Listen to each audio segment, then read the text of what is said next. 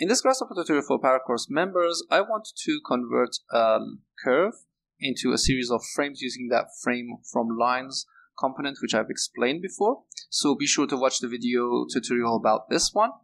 And as you can see here, I'm going to make a component which we can control the number of divisions we need, basically the lines we need on a curve. You can see that this is a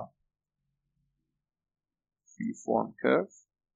So the length, for example, if it's like 60, it's always going to be the same for this length.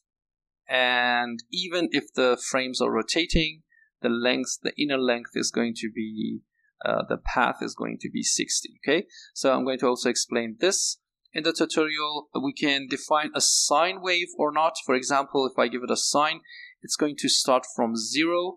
Maybe we want to reach like 80 degrees, which is really high.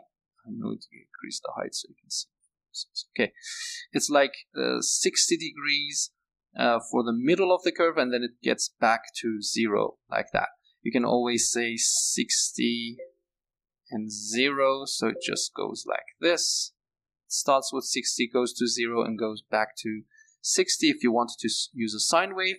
If you don't want to, just hit the false, and you can see it's like going to start from 60 to 0 on the curve. We can also use this a closed curve. So if I just give that to a closed curve, let's make this a little bit bigger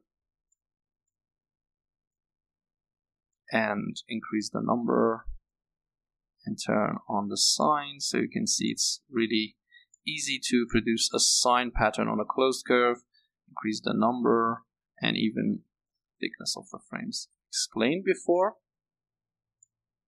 And then we're also going to talk about the height, which is obviously the height of the lines.